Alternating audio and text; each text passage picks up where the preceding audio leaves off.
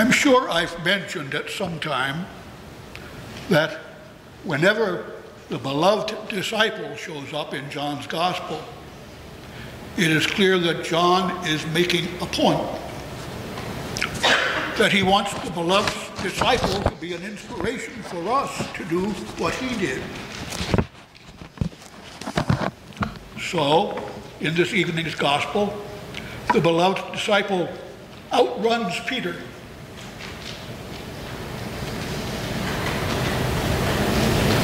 Obviously, we're not being encouraged to outrun Peter. After all, Peter's in heaven and we're not able to challenge him to a race, at least not yet. Not till we get to heaven ourselves. And even then, I'm not so sure I'd want to take him on. So, we look farther. The beloved disciple got to the tomb first, but didn't go in. Is there anything there for us? Well, maybe.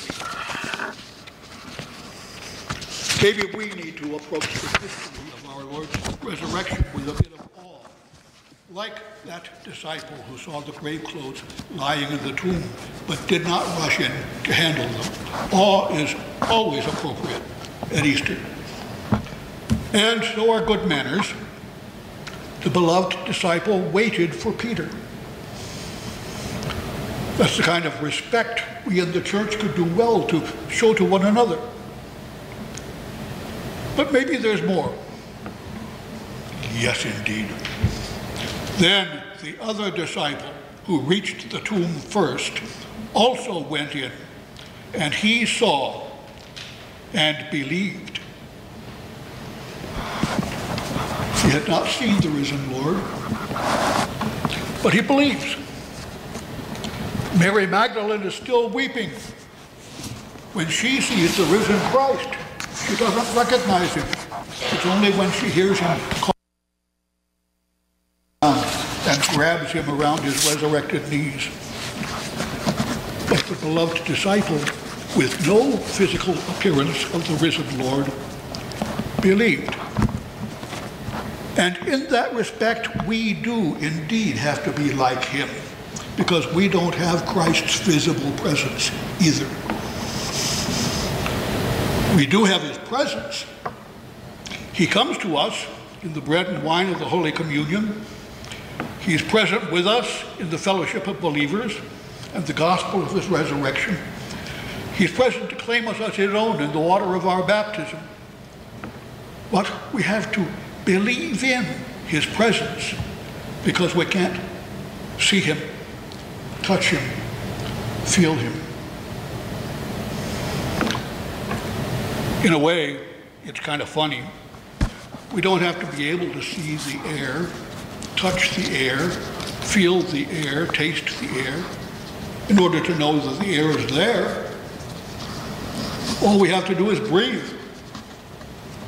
We just know it's there.